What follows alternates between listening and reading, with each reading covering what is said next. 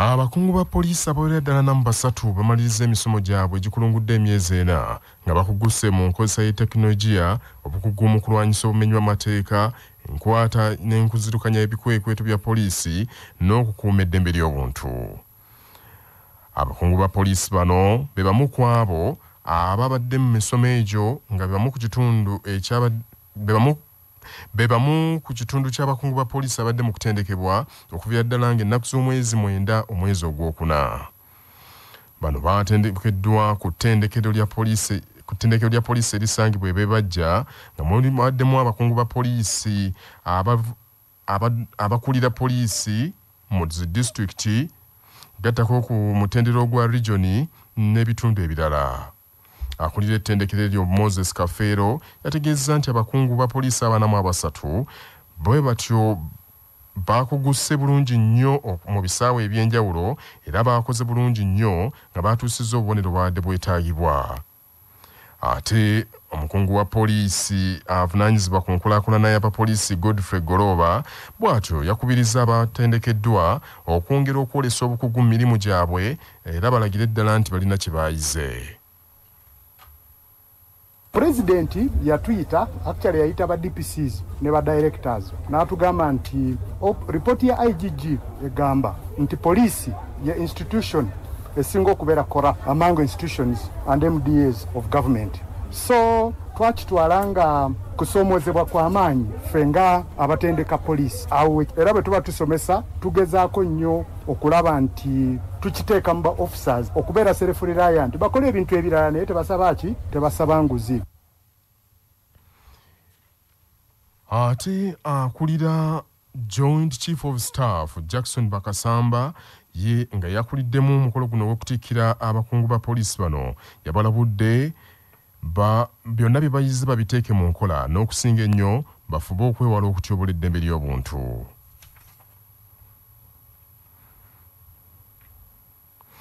Ekitongole ekikulira ebigezo mu ggwanga ekya UNEB kigambye nti abaana abaliko obulemu beerwanyeeko nnyo mu bigezo ebyakamaliza ebya siniya ey'omukaaga eby'omwaka oguwedde newankubadde bangi baataataaganyizibwa nnyo ekirwadde ki COVID-19.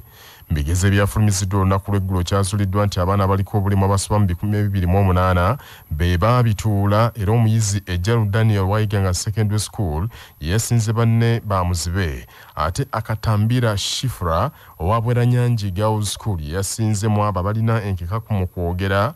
Rina Mariam Namwase owa Mbale Progressive yasinze Bakiggala Songa Kayira Riz Terra yasinze abaliko obulemu ku mibiri naddala abalwadde b'emikono. Akulira ekitongole kya UNEB Daniel Dong yagambye nti abaana 99 ku 100 baayise ebigezo bino era basobola okweyongera mu matendekero aga waggulu ag'ebyemikono ne university ng'abaana 4,411 bafunye principal passes 3, abaana 2,662 bafunye principal passes 2, abaana 1,915 bafunye principal pass 1 ng'abaana 9,616 bayitidde ku lugwanyu songa 798 bo baagudde.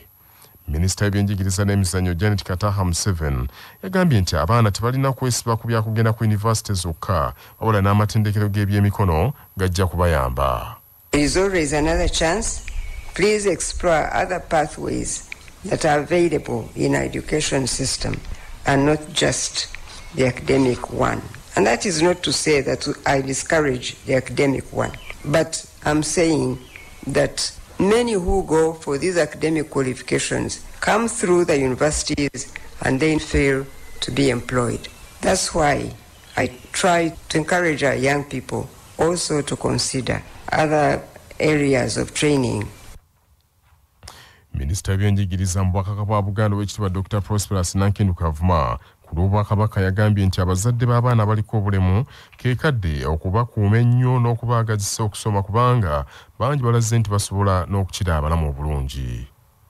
Abaana baffe abaliko obulemu tuleme kubakukulira na kubakweka, tubaggyeyo ebifo bingi kati ebifo ebiriwo ebibayambako okubasomesa basobole okusoma kubanga basobola okubeera ab'omugaso omunene eri eggwanga lyaffe Buganda ate n'ensi yaffe Uganda okutwaliza awamu. Abaana abawala tubeebaza era netukubiriza abazadde okwongera okukuuma abaana. Tusaba abazadde bongere eriisa ejjogi ku baana baffe baleme kwenyigira mu mpisa enkyamu ate mu ngeri ey'enjawulo obutafumbiza baana bawala. Ebyo nga bikyali bityo n'ebwera kakasizza nti ku mulundi guno tewaliwo omunyizi yenna yavudde mu makomera ku mutendera guno gwa Haaya okufaananako nga bwe gwali ku mitendera emirala. Amasomero agawerako ddala gakyenyumiriza mu kuyisa obulungi abayizi mu bigezo bino ebya Haaya naddala mu masomo ga ssaayansi. Ku Cornerstone High School Wafu Makindi omuyizi eyasinze yafunye obubonero 20 era dayirekita w'essomero eryo Nsubuga Muhammad agambye nti okuwa abayizi obudde obumala kyabayambye nnyo. Ku Uganda Matters High School Lubaga omuyizi eyasinze banne yafunye obubonero 20 ku Numasa Secondary School Nyendo Masaka omuyizi eyasinze yafunye obubonero 18. Ku St. Bruno Serunkumese Sigoli omuyizi eyasinze banne yafunye obubonero 18 ate ku Mpigi Light College omuyizi eyasinze banne yafunye obubonero 18.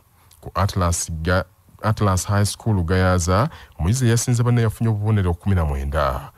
Baptist High School Kitebi Kampala, Moyenga High School, Crested SS Makindi Ruwafu, ku ssomero lya St. George High School Wakiso Kasengejje, omuyizi Serunkuma Muhammad abadde akola amasomo ga science PCM yasinze banne yafunye obubonero 18. Ku Forest Hill College Mukono baatuuza abayizi 7 era nga abayizi abasukka 30 bafunye obubonero 15 okudda waggulu.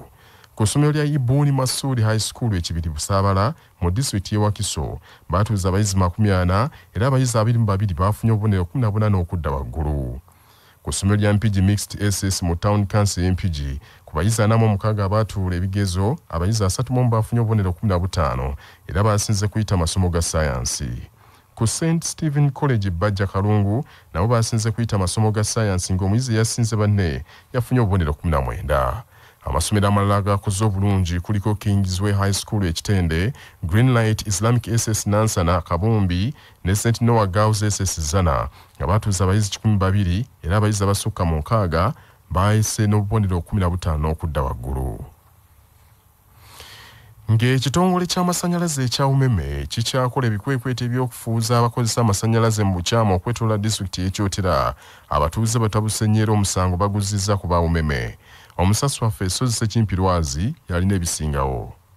Ekitongole kino ekya UMEME kize kikola ebikwekweto okwetooloola disitulikiti yonna ey'Ekyotera era ng'abantu bangi bakwatiddwa ne batwalibwa ku bitebe bya poliisi eby'enjawulo era ne bakakibwa okusasula ensimbi wakati w'emitwalo 2 n'akakadde. Kalino kino kye kijja ssentebe w'ekyalo kya Kaliso South Seruwo Abasi mu mbeera n'alumba ab'ekitongole kino ng'abalanga okumala gakwata abantu nga n'abapangisa abakwatirako ne basasuza ensimbi kyagambye nti si kya buvunaanyizibwa. Seruwo Abasi era ategeezezza nti aba UMEME bano bennyini bebawanika mitenfu era nga n'ebisa ebisinga bazikwatamu kyokka ate ne bajja ne bayoola abantu ate emisango gy'okubbirira amasannyalaze n'okuba n'emitenfu ne bagisiba ku batuuze. Nsangako abantu 20 mukwata abantu 5 ne mbajjako emitwalo 2 ke kakadde.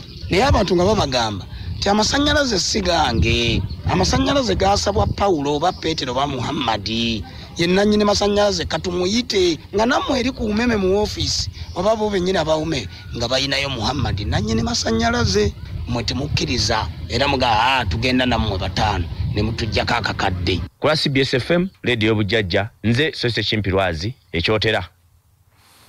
Mu byemizannyo omutendesi wa ttiimu y'eggwanga eya Kenya y'omupiira ogw'ebigere ya Kenya the Harambee Stars Jacob Mule alangidde ttiimu egenda okutunkana Uganda Cranes ne Rwanda mu mpaka za World Cup qualifiers ezigibwa akawuwo ku ntandikwa y'omwezi guno. Kenya yakugulawo empaka zino ng'ettunkana Uganda Cranes ngenda kusoma 2 omwezi ogujja ogw'omwenda mu kisaawe ekya Nyayo Stadium. Kenya mu mpaka zino eri mu kibinja E ne Uganda, Rwanda ne Mali. Omuzanyi Victor Wanyama yaliko mu club ya Tottenham Hotspur e Bungereza asuuliddwa ate nga abazanyi okuli Eric Ouma azanyire Sweden ne Michael Olunga aguzanyire Qatar bateereddwa ku ttiimu eyo. Uganda Cranes mu kweteekera Kenya egenda kuzannyamu omupiira ogw'okwegezaamu ne Ethiopia ennaku z'omwezi 29 omwezi guno.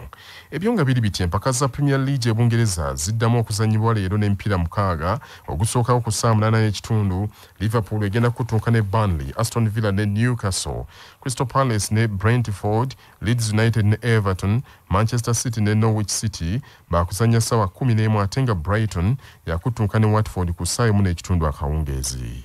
Panafe Ge mawulire enkyalero twagala nnyo okuyobujjajja weeyongera okuwuliriza.